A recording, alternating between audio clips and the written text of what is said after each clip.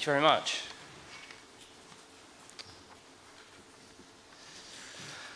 So, what I'd like to tell you this evening is the story of how the most flagrant usurper in English history, since William the Conqueror, came to be king. We always think that 1066 was the last time in which England was invaded. Well, that's a moot point, but it was certainly invaded in 1485. And it was invaded by a man who had visited England once for 2 weeks. He was half Welsh, and he'd spent about half of the 28 years of his life in Brittany in northern France. He was, to all intents and purposes, French, foreign. This man was Henry, Earl of Richmond. He was a refugee, a chancer, and he was the man who would father England's most notorious dynasty. This man was Henry VII. First slide, please. Henry. So picture the scene. It's a deserted beach in South Wales, Sunday the 7th of August, 1485. 7 ships appear off the coast of South Wales, and they sail into Milford Haven. They drop anchor, and from the ships come boats shuttling backwards and forwards. They're dragging horses, armour, munitions onto the beach. It's deserted, as I say. And in one of the boats, a knot of noblemen disembarks, wades through the surf. One man gets to the beach. One of these men, they get to the beach, a spare, tall man, and he sinks to the ground and he prays. He prays fervently. This man was Henry, Earl of Richmond. And the thing is, this invasion was furtive, it was anxious. It consisted of only 2,000 men, many of them mercenaries. And this invasion was the most extraordinary convulsion, the latest convulsion in the sequence of violent feuds and turf wars that had ripped England apart over the previous 30 years, and which would later come to be known as the Wars of the Roses. The Red Rose of the House of Lancaster against the White Rose of York. And Henry's, really, is the most extraordinary story of all. So, how did he come to be in this position? Well, we have to go back almost 30 years to January 1457. The clouds of civil war are gathering, and Henry is born in Pembroke Castle, just a few miles away from where he would eventually land 28 years later. He's the son of two prominent Lancastrians from two very powerful Lancastrian families. His mother, Lady Margaret Beaufort, is merely 14 years old. Now, that's a pretty early age to be giving birth, even at that time. And in fact, she was so badly damaged that she would never again have children. Henry's father, much older, was already dead. He died in a Yorkist prison. So, Henry has royal blood in his veins. He's a nobleman, as I say. He's the heir to the earldom of Richmond, but on both sides, it's irretrievably tainted. Lady Margaret Beaufort is from the Beauforts, a powerful Lancastrian family, descended from John of Gaunt, the great Duke of Lancaster. You know the scepter dial speech, that's him. But he's had this family out of wedlock. His favourite mistress, Catherine Swynford, and although they're later married and the Beauforts are legitimised by Act of Parliament, they are also, in the same Act of Parliament, banned from ever succeeding to the crown. On his father's side, it's even more dodgy, because the Tudors are a very Arab-East Welsh family. The young Henry's grandfather, Owen Tudor, marries Catherine of Valois. Now, Catherine of Valois is the widow of the great Lancastrian king, Henry V, the great hero of Agincourt. And Owen, a very charming, very opportunist man, he marries her. He marries Catherine of Valois in this marriage that sends shockwaves through English society. But nevertheless, it is a marriage, they have children, and so they rise and they become, in the Lancastrian reign of Henry VI, they become very powerful indeed.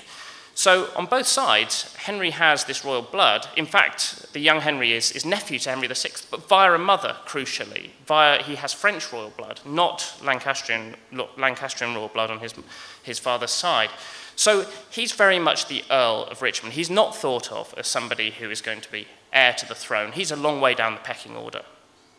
In 1461, the Yorkists claim the crown from Lancaster, and for the first decade of his life, Henry is brought up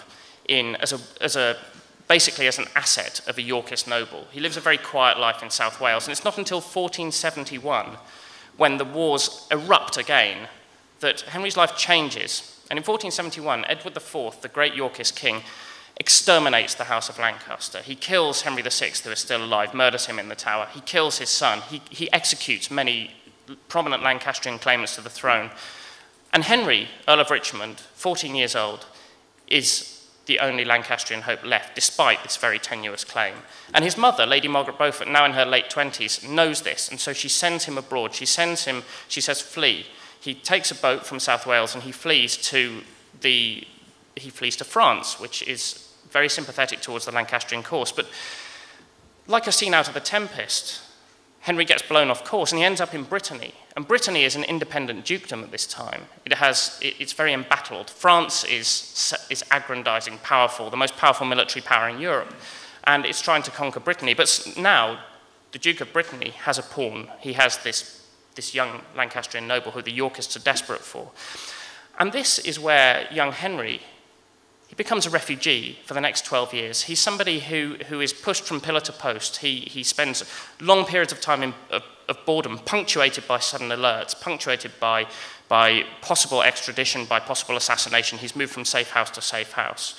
But at this point again, he is still only a Lancastrian noble. But then suddenly, in 1483, everything changes. Next slide, please. Actually, next slide on. Because Edward IV, the Yorkist king, dies. Now, the Yorkists, at this point, they're set fair. Edward IV and his queen, Elizabeth Woodville, who herself is an Arabist, she's a commoner. Edward IV has shocked society again by marrying below him, and all her family, commoners, flock to court and lay their hands on rich titles, on lots of wealth. They get all the plum posts at court, etc. And this has really annoyed another section of the Yorkist nobility. So, Edward IV has died. He's left a number of daughters and 2 young sons. And we know what happens next, because Edward IV's younger brother, Richard, hates the family of Edward IV's Queen Elizabeth Woodville. He fears that the Woodvilles are now going to control these 2 young boys, his own nephews, and so he locks them in the Tower, and they're never seen again.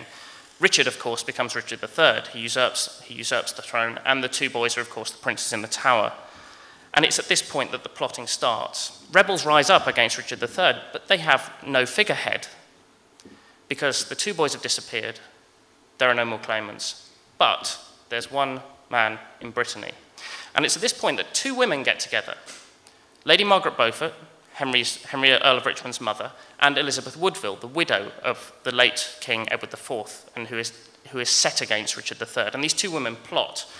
And what they say to each other is, "My son, your eldest daughter." Lady Margaret Beaufort says, "My son is a Lancastrian, Henry. He will marry your eldest daughter, Elizabeth of York. Put them together. We can unite England. These 2 warring dynasties can come together, and our kids and their progeny can lead England into a bright new dawn." And so what we think of as the Wars of the Roses, Lancaster and York, it's the families of Beaufort and Woodville who are joined together, and it's these 2 great, powerful political survivors, these two great women, who are the catalysts for it. So in the autumn of 1483, insurgencies flare across the south coast of England, and they're beaten. These rebels are beaten, they're put down by Richard III. He clamps down on them viciously, and what's left of them, they flee to Brittany. And they join the court of this fugitive, a man who, as Richard III said, has no manner of interest, right, or colour in the English throne. He says Henry is descended of bastard blood, both on his mother's and his father's side. But at this point, the Duchy of Brittany is under threat as well. Henry, in fact, is more sought after than ever before, and Richard III is determined to extradite him. So he promises the embattled Brittany ships, men, material, money, and Henry is about to be extradited. He gets a tip-off, and he flees to France. Now he's an asset of the French crown. So the situation is reversed. France proclaims Henry the rightful king of England. It lavishes promises of cash to fund his invasion of England. The threat of Brittany now, backed by English funds, is overwhelming, and the Bretons are about to invade France. But that threat subsides, ultimately, and as it subsides because Richard III showers pardons and money at the rebels who have joined Henry, and he entices them back to court. They begin to leave Henry, they begin to flee back to England, and at the same time, France's promises dry up. Gallic shrug, no more money. And it's at this point that Henry realizes he either has to stick or he has to twist. His men are leaving him, It's August 1485. He tries to get money from wherever he can, and he recruits a battalion of D-mob mercenaries, French mercenaries, fresh from the wars between France and Flanders, and he says he hires them. And they set off, these 7 ships. So, in fact, when Henry arrives in South Wales in 1485, this is on a wing and a prayer. This is his last hope. It's not an invasion in which he expects to claim the throne. It's one where he has no choice. It's either that or fugitive begging round the courts of Europe for the rest of his life. And at this point, Henry encounters a war-weary England. This is a traumatized country which is exhausted by fighting. They don't want to fight on anybody's side, Richard's or Henry's. So as he arrives in Wales, which is of course his homeland, the support doesn't arrive. And he conducts a forced march all the way up the coast of Wales, and he heads for Lancashire and Cheshire. And these are the lands of his stepfather's family, the Stanleys. And the Stanleys are one of the most powerful, noble families in England. They have a private army of something like 6,000 men. And Henry needs them if he's going to take on the much bigger army of Richard III. So he goes to Lord Stanley and he says, we can do a deal here. You give me your troops, I will lavish titles and money on you and lands when I'm King of England. And Lord Stanley is an accomplished political trimmer. He hasn't survived the Wars of the Roses for nothing. He's tailored his coat according to every king's cloth. And he turns around to Henry and he says, I tell you what, we'll stick around. We'll follow you. Our armies will shadow yours as you move towards London, southeast, so into the southeast of England, and we'll see what happens. And that's all the promises that Henry has. And so he does go southeast. He tries to pick up the Roman road towards London, and he's intercepted in the East Midlands by Richard III's army. He has to stand and fight. And this, of course, is the Battle of Bosworth. And on the 22nd of August, 1485, dawn rises over the battlefield. Richard III's much larger army has assumed the high ground, strategically higher ground. Henry's army marches towards it. The vanguards lock at the base of this hill. The fighting is intense. But Richard III orders certain of his divisions to move forward and engage Henry's men, and they won't. Now, do they do so through disloyalty to Richard, or do they do so just because they're hedging their bets? Do they do so because possibly there's boggy ground between them and Henry's men? We don't know.